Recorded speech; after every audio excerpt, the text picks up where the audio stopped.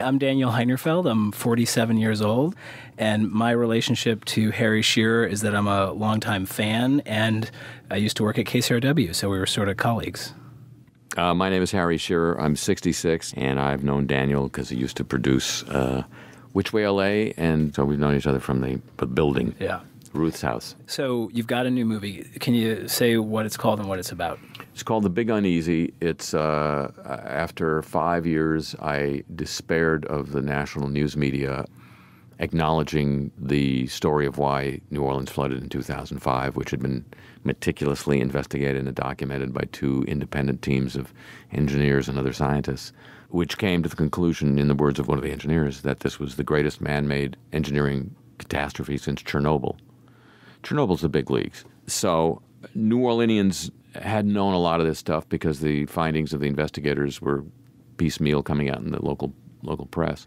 But the national media had formed their template of the story. Big storm, city below sea level, mainly black people, mainly poor black people, hurt, ho-hum, move on. And of course the story was very different.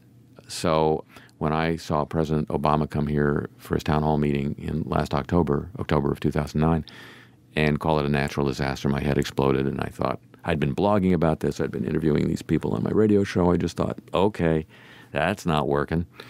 What breaks through the clutter here in this country right now? Documentary films, if they're well made. So that's what I set out to do. Welcome to New Orleans. We all know what happened in New Orleans on August 29th, 2005. The U.S. Army Corps of Engineers, their defense was this was a humongous storm. It was a cover-up. The Corps wrote, someday there's going to be a catastrophic flooding. They never heeded this advice. Congress had sent a clear message, don't mess with the Corps. Now they're building a multi-billion-dollar wall to prevent what they said didn't happen. People didn't have to die. Where do things stand now? If another big storm hits, are the levees going to hold?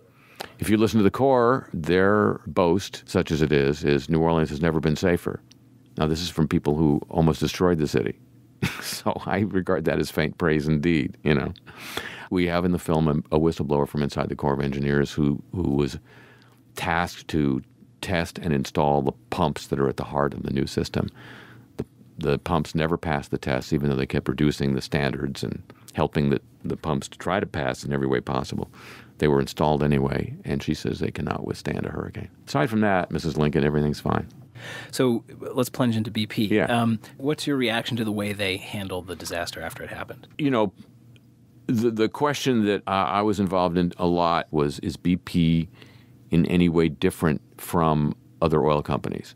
You had this sense from a lot of reporting that BP had a pretty bad safety record in the United States.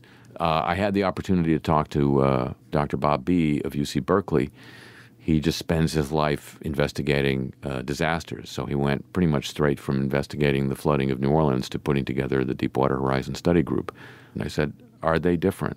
He said, yeah, they're much worse. So I take that to the bank. What amused me was, you know, because I was going back and forth to Britain at this time, the frenzy in the British media, including the BBC, of denial that BP was a British company and how outrageous it was that Americans would suggest that it's a British company. After which David Cameron, having been elected prime minister, came over to the United States, and in his first meeting with President Obama, it was publicized that he was talking about, you know, how important BP was to the British economy. I guess it's a British company then. Do you, by the way, have a Tony Hayward impression? I did a Tony Hayward impression. I did a song called Macondo, named for the well. I should have been yachting. I should have been chilling. I did the right thing, and they made me a villain. I want my life back. I want my life back. Yeah, he really was so unschooled in basic PR. It was kind of incredible. It was delightful. Yeah. It was delightful. You know, if you wanted to have an oil company villain, you couldn't have cast a better one than this. What about the media? I mean, you're a media critic. What about the way this has been covered? The fact that CNN seemed to have a house band that included Billy Nungesser and a couple of other local politicians every night, I thought was peculiar. it's the usual. You get the politicians on, and the scientists are, given short shrift because they actually know what they're talking about. And I'm not picking on Billy Nungesser, but it's just symbolic that he became this event's Paris Hilton. But even with the criticisms that I've made of the coverage, the national media have not totally misconstrued the nature of the oil spill story, as opposed to what they did with the flood story, which is totally misconstrue it. I mean, they may well not pay attention to the findings of the scientists as they come out in the months to follow. We'll see. I know where my bet is.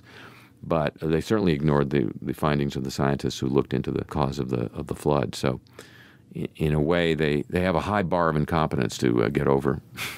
Right. And did you feel frustrated when the well was capped, when the flow stopped, and there did just seem to be this sudden exit from the room? That was the ambient feeling here, is they're going to forget about us again. What needs coverage now is the Kenneth Feinberg story. How they doing with the $20 billion? How's that claims thing going? As well as the scientists who are looking at both the short-term effects for the marsh and the long-term effects in the Deepwater Gulf. Oh, those are three stories that are really sexy by media standards. We'll be looking for that real soon. What about the community? I mean, have you seen, the impact of this on people here? Just missing their oysters. This was not a devastation for New Orleans like it was for South Louisiana. And, New Orleans not only goes down there to fish, but we eat out of that Gulf. When P&J closed their doors, which is this oyster shucking company in the middle of the French Quarter that's been there for 135 years, that was a kick in the stomach to New Orleans. You don't mess with our food. You don't mess with our oysters. You don't mess with our crawfish. You don't mess with our crabs.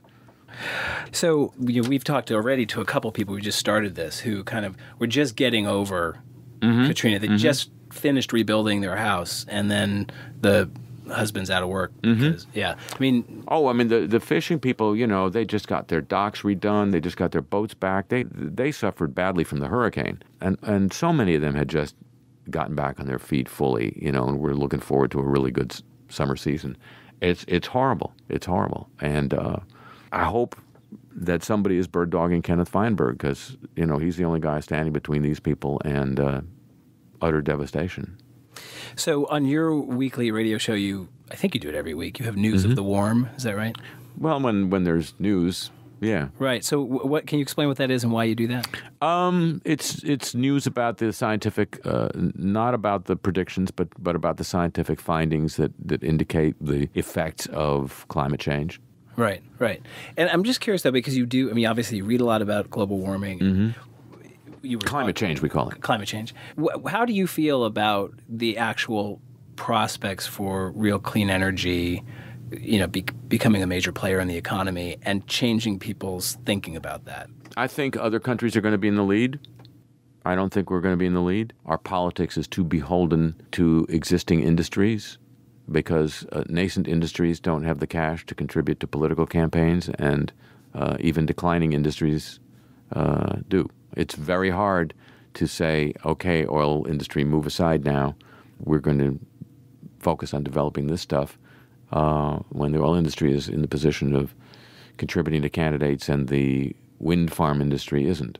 That's just the way we are, The other countries are going to take the lead, and we're going to follow. But that's what a declining empire does. I, for one, look forward to our new Chinese overlords. I think we're out of time. Is there anything else that you want to say about the BP disaster? They're not a British company. Many of their stockholders are in America. And it's interesting that their original name was the Anglo-Iranian Oil Company. So they're just in this long-term process of trying to get a cleaner and cleaner name, over many, many decades. Now they're going to have to find something cleaner than BP. Maybe just P. But it's interesting that BP among oil companies was noteworthy for the extent and the elaborateness of its so-called greenwashing promotional campaign, even to the point of not changing the name of the company, but identifying the initials as standing for Beyond Petroleum. And it's interesting that a company culture of carelessness has succeeded in demolishing that carefully tended green little promotional garden that they were building over the years. So note to companies, if you want to cultivate a fictitious persona, a culture of carelessness is going to get you in the end.